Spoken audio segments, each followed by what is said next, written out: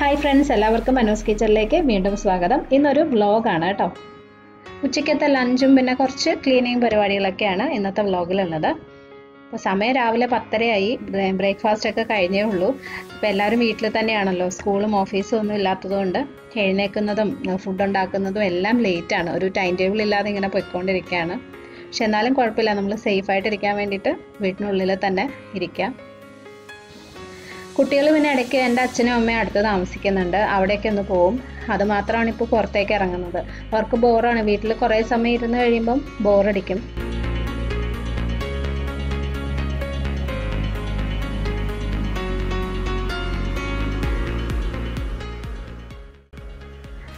ഇന്ന് ഉച്ചയ്ക്ക് ലഞ്ചിന് എന്തെങ്കിലും സ്പെഷ്യൽ ഉണ്ടാക്കാമെന്ന് വിചാരിച്ചു. സാധാരണ ഞാൻ നമ്മുടെ നാടൻ ചോറും കറികളൊക്കെയാണ് ഉണ്ടാക്കാറുള്ളത് എല്ലാ ദിവസവും.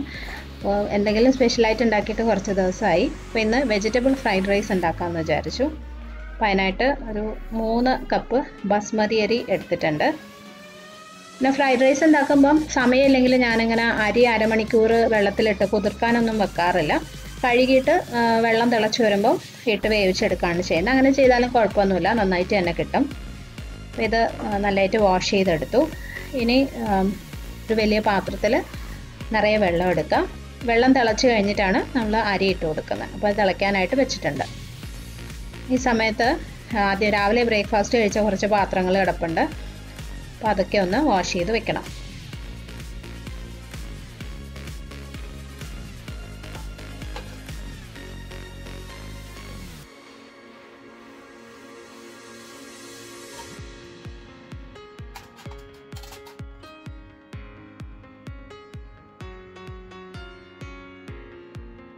ഇന്ന് ഫ്രൈഡ് റൈസ് ചേർക്കാനായിട്ട് കുറച്ച് സെലറി കിട്ടിയിട്ടുണ്ട്. ഈ സെലറി ചേർക്കുമ്പം നമ്മൾ റെസ്റ്റോറൻറ്റിൽ നിന്നൊക്കെ കഴിക്കുന്ന ഫ്രൈഡ് റൈസിൻ്റെ സെയിം ടേസ്റ്റ് കിട്ടും. ആ ഒരു ടേസ്റ്റ് വ്യത്യാസം നമുക്ക് അറിയാൻ പറ്റും. പക്ക നമ്മൾ പുറത്തുനിന്ന് കഴിക്കുന്ന ഫ്രൈഡ് റൈസിൻ്റെ ടേസ്റ്റ് ഈ സെലറി ചേർക്കുമ്പോഴാണ് കിട്ടുന്നത്. പക്ഷെ നമുക്ക് നാട്ടിൽ എപ്പോഴും ഈ സാധനം വാങ്ങിക്കാൻ കിട്ടത്തില്ല. കടകളിലൊക്കെ വല്ലപ്പോഴും മാത്രമേ കാണാറുള്ളൂ. അപ്പോൾ ഞാൻ ഇത്തവണ നീൽഗിരീസിൽ പോയപ്പം ഇതുണ്ടായിരുന്നു, അങ്ങനെയാണ് വാങ്ങിച്ചത്. ഇതിങ്ങനെ ഒരു വലിയൊരു ഇത്രയും വലിയ പോർഷനായിട്ടേ കിട്ടത്തുള്ളൂ, ചെറിയ പീസുകളൊന്നും കിട്ടില്ല. പക്ഷെ ഇതിനകത്തുനിന്ന് വളരെ ചെറിയൊരു പീസ് മതി നമുക്ക് ഫ്രൈഡ് റൈസിലൊക്കെ ചേർക്കാൻ. അപ്പോൾ ബാക്കിയുള്ളത് ഞാൻ ചെറിയ കഷ്ണങ്ങളായിട്ട് മുറിച്ചിട്ട് ഫ്രീസറിൽ വെക്കുകയാണ് ചെയ്യുന്നത്. അപ്പോൾ എനിക്ക് ആവശ്യമുള്ളപ്പോൾ ആ ഒരു പീസ് എടുത്ത് ഫ്രൈഡ് റൈസിലോ അല്ലെങ്കിൽ ചില്ലി ചിക്കൻ ഉണ്ടാക്കുമ്പോഴോ ഒക്കെ ചേർക്കാം. നല്ലൊരു ടേസ്റ്റ് കിട്ടും.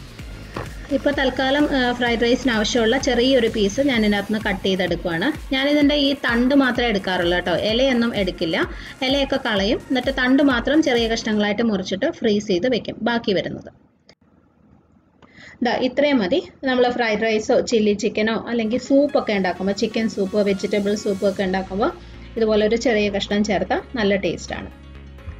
പിന്നെ ഞാൻ പറഞ്ഞില്ലേ, സാലറി നമുക്ക് എപ്പോഴും വാങ്ങിക്കാൻ കിട്ടില്ല. അപ്പോൾ അങ്ങനെയുള്ളവർക്ക് ഒരു ചെറിയ ക്യാപ്സിക്കത്തിൻ്റെ പകുതി ചെറിയ കഷ്ണങ്ങളായിട്ട് മുറിച്ചിട്ടും ഫ്രൈഡ് റൈസിൽ ചേർക്കാം കേട്ടോ. അപ്പോൾ ഒന്നുകിൽ സാലറി അല്ലെങ്കിൽ ഒരു ചെറിയ ക്യാപ്സിക്കത്തിൻ്റെ പകുതി എടുക്കാം. ഈ സമയം കൊണ്ട് ഇവിടെ വെള്ളം തിളച്ചിട്ടുണ്ട്. അപ്പോൾ അതിനകത്ത് ആവശ്യത്തിനുള്ള ഉപ്പിട്ട് കൊടുക്കുക. ഉപ്പ് കുറച്ച് കൂടുതലായിരിക്കണേ, എന്നാലേ അരി വെന്ത് വരുമ്പം ചോറിലേക്ക് ആവശ്യത്തിനുള്ള ഉപ്പ് പിടിച്ചിട്ടുണ്ടാവുള്ളൂ. നന്നായിട്ടൊന്ന് മിക്സ് ചെയ്ത് ടേസ്റ്റ് ചെയ്ത് നോക്കുമ്പോൾ ഉപ്പ് കുറച്ച് കൂടുതലായിട്ട് തോന്നണം. നമ്മൾ കഴുകി വെച്ച ബസ്മതി അരി ഇതിനകത്തേക്ക് ഇട്ട് കൊടുക്കാം. ഇതിൻ്റെ വേവാണ് ശ്രദ്ധിക്കാനുള്ളത്. ഒട്ടും തന്നെ വെന്ത് കുഴഞ്ഞു പോകരുത്, കറക്റ്റ് വേവായിരിക്കണം. ജസ്റ്റ് ആ അരിയുടെ പച്ചപ്പൊന്ന് മാറുന്ന സ്റ്റേജിൽ തന്നെ മാറ്റണം. ഇത് വേവുന്ന സമയം കൊണ്ട് നമുക്ക് ബാക്കി സാധനങ്ങളൊക്കെ ഒന്ന് റെഡിയാക്കി എടുക്കാം. അപ്പോൾ ഈ ഫ്രൈഡ് റൈസ് ചേർക്കാനായിട്ട് ഞാൻ കുറച്ച് സ്പ്രിംഗ് ഒണിയൻ വാങ്ങിച്ചിട്ടുണ്ടായിരുന്നു. അതിൻ്റെ വേരുള്ള 2-3 തണ്ടെടുത്ത് ഞാൻ വെള്ളത്തിലിട്ട് വെച്ചിട്ടുണ്ട്. ഈ വെള്ളത്തിലിരുന്ന് വീണ്ടും വളരും എന്നാണ് പറയുന്നത്. അപ്പോൾ ഒന്ന് ട്രൈ ചെയ്ത് നോക്കാം. സ്പ്രിംഗ് ഒണിയനും ഇവിടെ നാട്ടിൽ കിട്ടാൻ കുറച്ച് ബുദ്ധിമുട്ടാണ്. അപ്പോൾ അത് വളർന്നു വരുവാണെങ്കിൽ നമുക്ക് യൂസ് ചെയ്യാമല്ലോ. വെറുതെ വെള്ളത്തിലിട്ട് വെച്ചിരിക്കുകയാണ്. അപ്പോൾ ഈ സ്പ്രിംഗ് ഒണിയനും സെലറിയും ഞാൻ ചെറുതായിട്ട് ഇങ്ങനെ ഒന്ന് കട്ട് ചെയ്ത് എടുക്കുവാണ്. ഇപ്പോൾ സെലറി ഇല്ലെങ്കിൽ ഒരു ചെറിയ ക്യാപ്സിക്കത്തിൻ്റെ പകുതി കട്ട് ചെയ്ത് എടുക്കാം. സ്പ്രിംഗ് ഒണിയനും കൂടി കട്ട് ചെയ്തെടുക്കാം. ഇത് ചേർത്തില്ലെങ്കിലും വലിയ കുഴപ്പമൊന്നുമില്ല കേട്ടോ, നമുക്ക് കിട്ടിയില്ലെങ്കിൽ ഒഴിവാക്കാവുന്നേ ഉള്ളൂ. സ്പ്രിംഗ് ഒണിയൻ്റെ ഗ്രീനും വൈറ്റും ഞാൻ വേറെ വേറെയാണ് കട്ട് ചെയ്ത് എടുത്തിരിക്കുന്നത്. ഈ സമയം കൊണ്ട് തന്നെ ചോറ് വെന്തിട്ടുണ്ട്. കണ്ടോ, ഇതുപോലെ ആയിരിക്കണം, ഒട്ടും വെന്ത് കുഴഞ്ഞു പോകരുത്, കറക്റ്റ് പാകത്തിനായിരിക്കണം കേട്ടോ. ഒരു 5 മിനിറ്റൊക്കെ എടുക്കുള്ളൂ ഇത് റെഡിയാവാൻ. ഇത് ഊറ്റിയെടുക്കാം. ഊറ്റിയെടുത്ത് കഴിഞ്ഞിട്ട് ഉടനെ തന്നെ കുറച്ച് വെള്ളം ഈ ചോറിൻ്റെ മുകളിലോട്ട് ഒഴിച്ചു കഴിഞ്ഞാൽ പിന്നെ ആ ചൂടിലിരുന്നത് വേവത്തില്ല. ഞാൻ കുറച്ച് സാധാ വെള്ളം ഒഴിച്ചിട്ടുണ്ട്. നമ്മൾ കുടിക്കാൻ ഉപയോഗിക്കുന്ന നല്ല വെള്ളം ഒഴിക്കണം കേട്ടോ. ഇനി ഫ്രൈഡ് റൈസിനുള്ള ചോറ് എപ്പോഴും നല്ലതായിട്ട് തണുത്തതിന് ശേഷം മാത്രമേ നമ്മൾ ഉപയോഗിക്കാവുള്ളൂ, അല്ലെങ്കിൽ കുഴഞ്ഞു പോകും. അപ്പോൾ ഞാനിതൊന്ന് തണുക്കാനായിട്ട് ഫാനിൻ്റെ താഴെ വെച്ചിട്ടുണ്ട്. അപ്പോൾ അത് റെഡിയാവുന്ന സമയം കൊണ്ട് നമുക്ക് ബാക്കി വേണ്ട പച്ചക്കറികളൊക്കെ അരിഞ്ഞെടുക്കാം. ഞാൻ കുറച്ച് ക്യാരറ്റ്, ബീൻസും ക്യാബേജും ആണ് എടുത്തിട്ടുള്ളത്. ക്യാബേജിൻ്റെ പുറമേ ഉള്ള പോർഷനാണ് ഞാൻ എടുക്കുന്നത്. അകത്തുള്ള ഇത്തിരി കട്ടിയുള്ള പോർഷൻ എടുക്കാതെ പുറമേ ഉള്ളതാണ് എടുത്തിട്ടുള്ളത്. അപ്പോൾ ഇത് ക്യാരറ്റിൻ്റെ തൊലിയൊക്കെ കളഞ്ഞൊന്ന് വൃത്തിയാക്കി എടുക്കാം ആദ്യം. ഇത് ഞാൻ ഇന്നലെ വാങ്ങിയിട്ട് അതുപോലെ അങ്ങ് ഫ്രിഡ്ജിൽ വെക്കുവാണ് ചെയ്തത്, കഴുകിയിട്ടില്ലായിരുന്നു. അപ്പോൾ ഇതിൻ്റെ തൊലിയൊക്കെ കളഞ്ഞിട്ട് ഞാൻ കുറച്ച് നേരം ഒന്ന് വെള്ളത്തിലിട്ട് വെക്കാമെന്ന് വിചാരിച്ചു. കുറച്ച് മഞ്ഞൾപ്പൊടിയോ അല്ലെങ്കിൽ വിനീഗറോ ഒഴിച്ച് വെച്ച് കഴിഞ്ഞാൽ അധികം നമ്മൾ ഈ പെസ്റ്റിസൈഡൊക്കെ അടിച്ചു വരുന്ന പച്ചക്കറിയല്ലേ, നമുക്കറിയില്ലല്ലോ. അപ്പോൾ അത് കുറച്ച് നേരം ഒന്ന് വെള്ളത്തിൽ ഇട്ട് വെച്ച് കഴിഞ്ഞാൽ നല്ലതാണ്. എൻ്റെ കയ്യിൽ വിനീഗർ ഇല്ലാത്തതുകൊണ്ട് കുറച്ച് മഞ്ഞൾപ്പൊടി ഇട്ടാണ് വെക്കുന്നത്. ഒരു 10-15 മിനിറ്റ് ഇങ്ങനെ ഒന്ന് വെച്ചിട്ട് നമുക്കിത് കട്ട് ചെയ്ത് എടുക്കാം.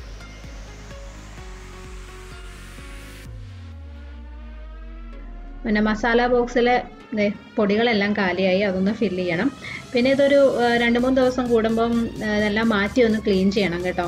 നമ്മൾ ഇത് പൊടികളൊക്കെ എടുക്കുന്ന സമയത്ത് കടുക് പൊടിയൊക്കെ എടുക്കുമ്പം അത് കണ്ടോ അകത്തൊക്കെ വീഴും. അപ്പോൾ അത് ജസ്റ്റ് ഒന്ന് ക്ലീൻ ചെയ്ത് എടുക്കണം. പലരും എന്നോട് ചോദിച്ചിട്ടുണ്ടായിരുന്നു ഈ മസാല ബോക്സ് എവിടെ നിന്നാണ് വാങ്ങിയതെന്ന്. ഇത് ഞാനിവിടെ ട്രിവാൻഡ്രത്ത് ഒരു കടയിൽ നിന്ന് വാങ്ങിച്ചതാണ്. നമ്മൾ ഈ പാത്രങ്ങളൊക്കെ വാങ്ങിക്കുന്ന, സ്റ്റീൽ പാത്രങ്ങളൊക്കെ വാങ്ങിക്കുന്ന കടയുണ്ടല്ലോ, അവിടെ നിന്ന് വാങ്ങിയതാണ്. അതുപോലെ എല്ലാ ഷോപ്പുകളിലും വാങ്ങിക്കാൻ കിട്ടും. അത് അല്ലെങ്കിൽ ആമസോണിലൊക്കെ നോക്കിക്കഴിഞ്ഞാൽ മസാല ബോക്സ് എന്ന് നോക്കിയാൽ മതി. ഒരുപാട് വെറൈറ്റി, ഇതിലും നല്ല ഡിസൈനൊക്കെ ഉള്ള നല്ല വെറൈറ്റി സാധനങ്ങളൊക്കെ കിട്ടും കേട്ടോ. മുളക് പൊടിയും മല്ലിപ്പൊടിയും നമ്മൾ വീട്ടിൽ തന്നെ പൊടിച്ചെടുക്കുന്നതാണ് കേട്ടോ. മില്ലിൽ കൊടുത്ത് പൊടിക്കുന്നതാണ്. അമ്മയാണ് ചെയ്യുന്നത്, ഞാനല്ല. അപ്പം അമ്മ ചെയ്യുന്നതിൻ്റെ കൂട്ടത്തിൽ എനിക്കും ഇതുപോലെ കൊണ്ടുതരും. ഒരു തവണ നമ്മൾ പൊടിച്ച് എടുത്തു കഴിഞ്ഞാൽ ഒരു 3-4 മാസത്തേക്ക് നമുക്ക് ഉപയോഗിക്കാൻ പറ്റും. പുറത്തുനിന്ന് നമ്മൾ പാക്കറ്റിൽ വാങ്ങിക്കുന്നേക്കാളും ഒക്കെ ലാഭമാണ്. അപ്പോൾ എല്ലാം റെഡിയായി. ഞാനിതിനകത്ത് മുളക് പൊടി, മല്ലിപ്പൊടി, മഞ്ഞൾപ്പൊടി, പിന്നെ കുരുമുളക്, ഉലുവ, ജീരകം, കടുക് ഇത്രയാണ് വെച്ചിരിക്കുന്നത്.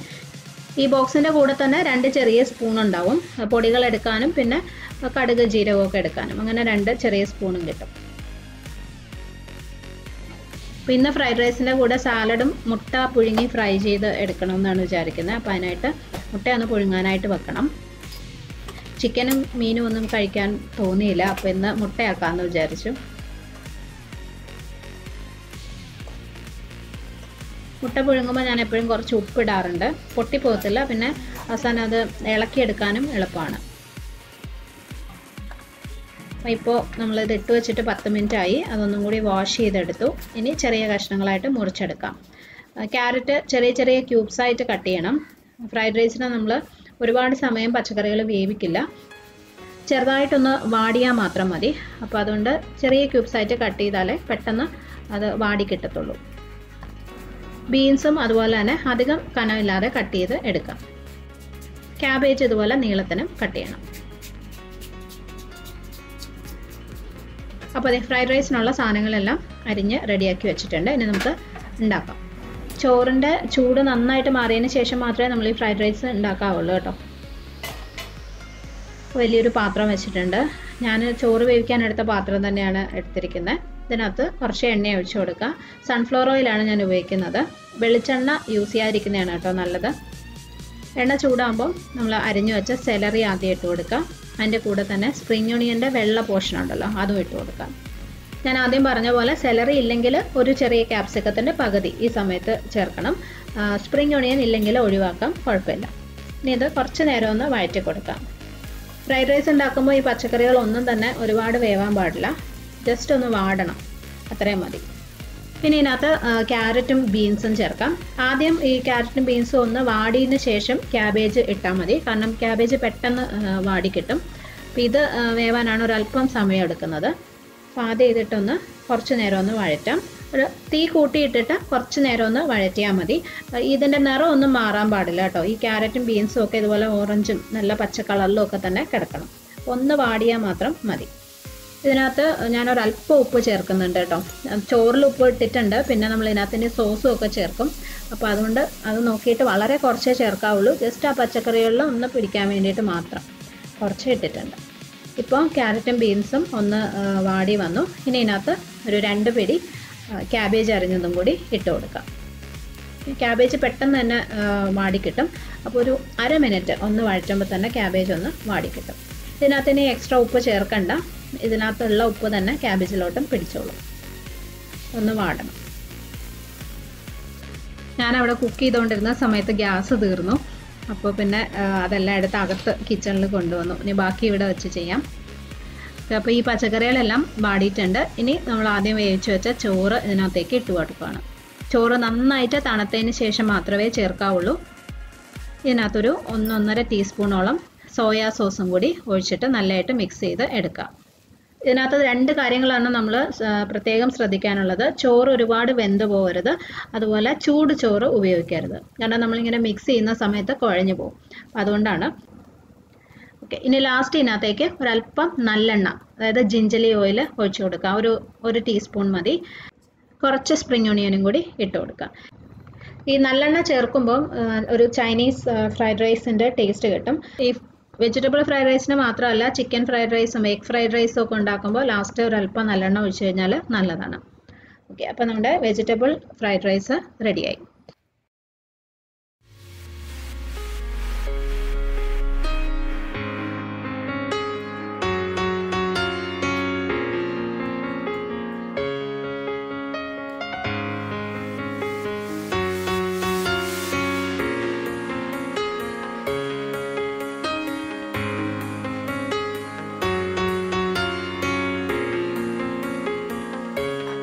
മുട്ട പുഴുങ്ങി എടുത്തിട്ടുണ്ടായിരുന്നു. അത് നമ്മൾ മസാല ഫ്രൈ ആണ് ഉണ്ടാക്കാൻ പോകുന്നത്. അപ്പോൾ ഒന്ന് പൊളിച്ചെടുക്കണം.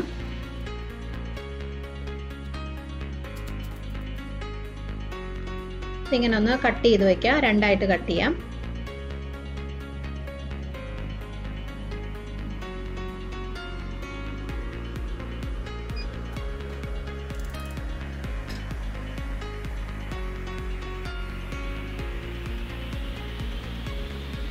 ഇനി ഒരു പാനിൽ കുറച്ച് എണ്ണ ഒഴിക്കാം. വെളിച്ചെണ്ണയാണ് കേട്ടോ നല്ലത്.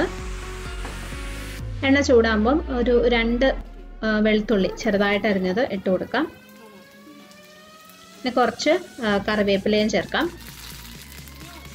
ഇത് രണ്ടും ചെറുതായിട്ടൊന്ന് റോസ്റ്റ് ആവണം.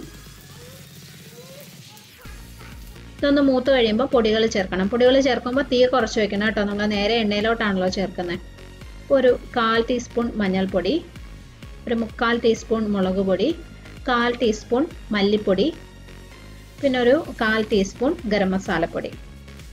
ഇത്രയും ചേർക്കാം. കുരുമുളക് പൊടി വേണമെങ്കിൽ ചേർക്കാം, പക്ഷെ ഞാൻ കുട്ടികളുള്ളതുകൊണ്ട് ചേർത്തിട്ടില്ല. എരിവ് കൂടണ്ടെന്ന് വിചാരിച്ച് ഒഴിവാക്കിയിട്ടുണ്ട്. പെട്ടെന്ന് തന്നെ എണ്ണയിലിട്ട് ഒന്ന് മൂപ്പിക്കുക. എന്നിട്ട് നമ്മൾ എടുത്തു വെച്ച മുട്ടയും കൂടി ഇട്ട് കൊടുക്കാം. ഉപ്പ് ചേർക്കണമായിരുന്നു കേട്ടോ. ആ പൊടികളുടെ കൂടെ തന്നെ ഉപ്പ് ചേർക്കുന്നതായിരുന്നു നല്ലത്. ഞാൻ മറന്നുപോയി. അപ്പോൾ ഇപ്പോൾ ഇട്ടിട്ടുണ്ട്. എന്നിട്ട് ഒരു ചെറിയ തീയിലിട്ട് ഒരു 1 മിനിറ്റ് ഇതൊന്ന് റോസ്റ്റ് ചെയ്ത് എടുക്കാം. തീ കൂട്ടി വെക്കരുത്, കാരണം പൊടികൾ കരിഞ്ഞു പോകും. ചെറിയ തീയിലിട്ട് ഈ മുട്ട ഇങ്ങനെ 2 സൈഡും തിരിച്ച് മറിച്ചിട്ടൊന്ന് ഫ്രൈ ചെയ്ത് എടുക്കണം. മുട്ട 2 സൈഡും ചെറുതായിട്ടൊന്ന് മൊരിയണം. ഈ മുട്ട മസാല ഫ്രൈ നല്ല ടേസ്റ്റാണ് കേട്ടോ. നമ്മൾ ചോറും സാധാരണ ചോറുണ്ടല്ലോ, നാടൻ ചോറിൻ്റെ കൂടെയും നല്ല ടേസ്റ്റാണ്.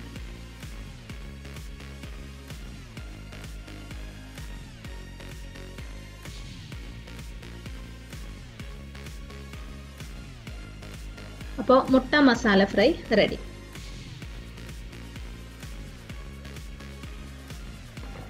ഞാൻ പെട്ടെന്നൊരു സാലഡും കൂടി ഉണ്ടാക്കുകയാണ്. അപ്പോൾ അതിനായിട്ട് ഞാൻ ഒരു സവോളയും 2 തക്കാളിയും, ചെറിയ തക്കാളിയും അരിഞ്ഞ് വെച്ചിട്ടുണ്ട്. അത് ജസ്റ്റ് ഞാൻ ചോപ്പറിലിട്ടിട്ട് ഒന്ന് കട്ട് ചെയ്ത് എടുക്കാൻ പോവാണ്. ഞാനിതിൽ പച്ചമുളക് ചേർത്തിട്ടില്ല കേട്ടോ. കുട്ടികളുള്ളതുകൊണ്ട് അത് ഒഴിവാക്കിയിട്ടുണ്ട്. അപ്പോൾ തക്കാളിയും സവോളയും ഒരുമിച്ചിട്ട് തന്നെ കട്ട് ചെയ്ത് എടുത്തിട്ടുണ്ട്. അപ്പോൾ ചോപ്പറിൽ നമ്മൾ ഒരുമിച്ചിടുന്നേക്കാളും 2 പ്രാവശ്യമായിട്ട് ഇടുന്നതാണ് നല്ലത്. അല്ലെങ്കിൽ ചിലപ്പം കട്ട് ചെയ്തെടുക്കാൻ കുറച്ച് ബുദ്ധിമുട്ടായിരിക്കും. പിന്നെ ഇതിനകത്ത് ആവശ്യത്തിന് തൈരും കൂടി ഒഴിക്കണം.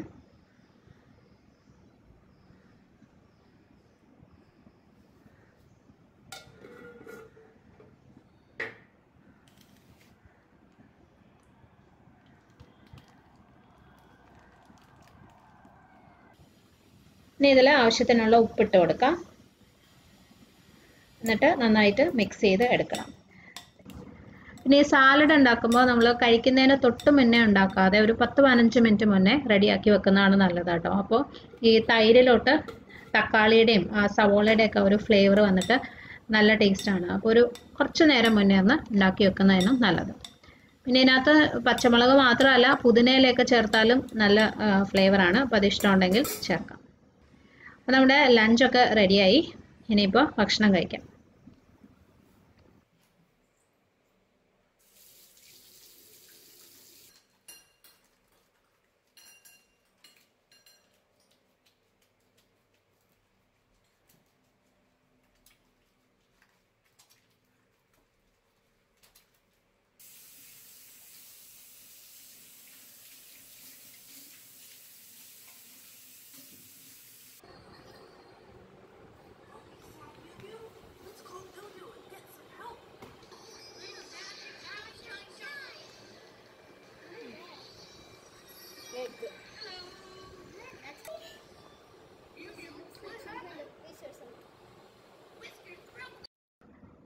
അപ്പോൾ ഫുഡൊക്കെ കഴിച്ച് കഴിഞ്ഞ് കിച്ചണൊക്കെ ക്ലീൻ ചെയ്ത് പാത്രമൊക്കെ കഴുകി കിച്ചണും ക്ലീൻ ചെയ്ത് കഴിഞ്ഞു. ഇന്നിവിടെ അധികം വൃത്തികേടായിട്ടില്ല, കാരണം കുക്ക് ചെയ്തത് അകത്താണല്ലോ.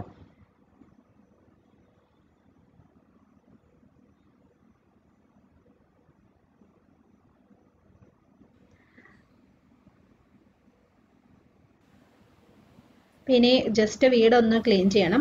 ഈ വീഡിയോസ് കാണുമ്പോൾ പലരും ചോദിക്കുന്നതാണ് എല്ലാ ദിവസവും വീടൊക്കെ നല്ല വൃത്തിയാക്കി ക്ലീൻ ചെയ്ത് ഇടുന്നുണ്ടല്ലോ എന്ന് കേട്ടോ. അങ്ങനെയൊന്നുമല്ല, നമ്മളങ്ങനെ വൃത്തിയായിട്ട് കിടക്കുന്നതല്ലേ എല്ലാവരും കാണിക്കാൻ ഇഷ്ടമാവുള്ളൂ, അതുകൊണ്ടാണ്. അല്ലാതെ ഞാൻ എല്ലാ ദിവസവും തൂത്ത് തുടച്ച് വൃത്തിയാക്കി ഇടുന്ന ആളൊന്നും അല്ല കേട്ടോ. എനിക്ക് മടിയാണ് ഇതൊക്കെ ചെയ്യാൻ, എല്ലാവരെയും പോലെ എന്നെന്ന് തോന്നുന്നു. ഞാനപ്പോൾ ഒന്നിനാടൻ ദിവസം തൂത്തിടും, കാരണം കുട്ടികളുള്ളതുകൊണ്ട് എങ്ങനെയായാലും പൊടി ഒക്കെ ആവും. അവർ പല സാധനങ്ങളും പല സ്ഥലത്തും കൊണ്ടിടുകയൊക്കെ ചെയ്യില്ലേ. അപ്പം ഒന്നിടവട്ട ദിവസങ്ങളിൽ തൂത്തിടും. തുടയ്ക്കുന്നത് ആഴ്ചയിൽ ഒരു ദിവസം മാത്രമേ ചെയ്യാറുള്ളൂ. അപ്പം അല്ലാതെ എല്ലാ ദിവസവും തൂത്ത് തുടച്ച് വൃത്തിയാക്കി ഇടുന്ന ശീലമൊന്നുമില്ല.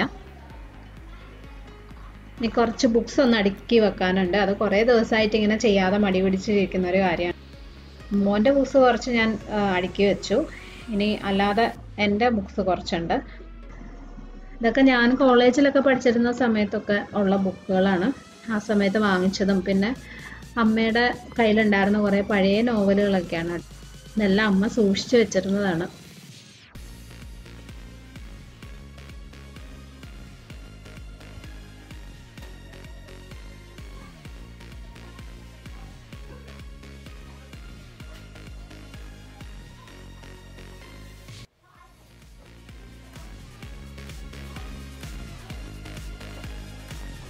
അപ്പോൾ ബുക്സ് എല്ലാം അടുക്കി വെച്ചു.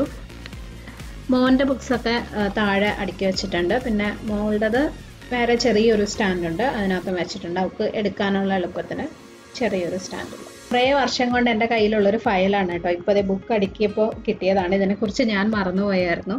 ഇതെന്താണെന്നറിയാമോ, പണ്ട് ഈ വനിതയിലും ഗൃഹലക്ഷ്മിയിലും ഒക്കെ വരുന്ന പാചകത്തിൻ്റെ ഇതുണ്ടല്ലോ, റെസിപ്പീസ്, അത് ഞാനിങ്ങനെ കീറി ഫയൽ ചെയ്ത് വെച്ചിരുന്നതാണ്. ഒരുപാട് വർഷം കൊണ്ടേ ഉള്ളതാണ്.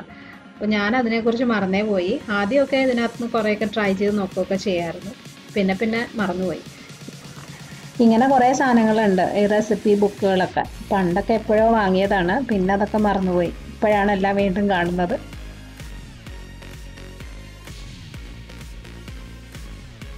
അപ്പോൾ ഇവിടുത്തെ ക്ലീനിങ് ഒക്കെ കഴിഞ്ഞു. ഇന്നത്തെ പരിപാടികൾ ഇത്രയേ ഉള്ളൂ. പിന്നെ ഒരുപാട് പേര് ഹോം ടൂറും കിച്ചൺ ടൂറും ഫ്രിഡ്ജിൻ്റെ റിവ്യൂ ഒക്കെ ചോദിക്കുന്നുണ്ടായിരുന്നു. അതൊക്കെ ഞാൻ ചെയ്യാം കേട്ടോ. ഇവിടെയൊക്കെ ഞാൻ പതുക്കെ വൃത്തിയാക്കി വരുന്നേ ഉള്ളൂ. അപ്പോൾ അതുകൊണ്ടാണ് ഒന്ന് ഒതുങ്ങി കഴിഞ്ഞിട്ട് എല്ലാം ഞാൻ ചെയ്യാം. അപ്പോൾ എല്ലാവരും സേഫായിട്ടിരിക്കുക. അത്യാവശ്യത്തിന് മാത്രം പുറത്തേക്കൊക്കെ ഇറങ്ങുക. നമുക്ക് അടുത്തൊരു വീഡിയോയിൽ വീണ്ടും കാണാം. Bye friends. Thank you for watching.